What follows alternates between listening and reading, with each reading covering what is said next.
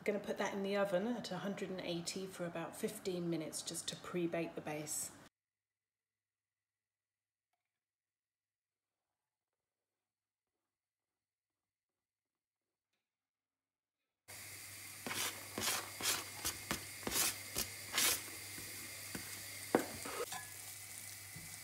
Go on.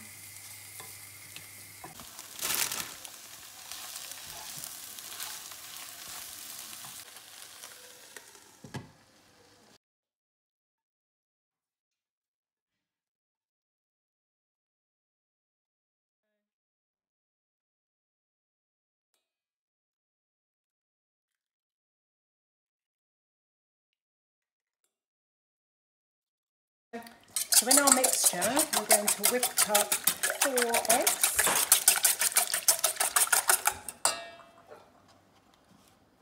almond milk, 3/4 of a cup, Cool down.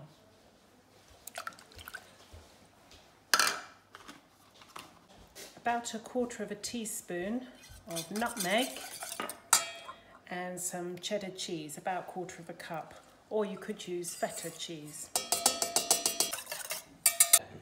Just going to add our mixture,